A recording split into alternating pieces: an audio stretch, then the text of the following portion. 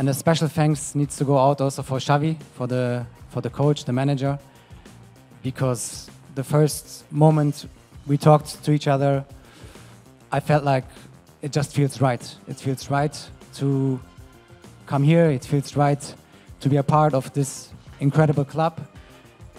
It feels right to have the opportunity to prove myself in a different league, in a different country, which is going to be a challenge because I think everything is going to be new teammates, new coach, new, maybe similar type of play, but I think to adapt into a country and a new culture is not always easy. But that's why I'm here. I love the difficulties of this sport. I love the challenge. And even though I'm in a certain age, I'm far from being ready. I still have a lot to prove and to show and to offer.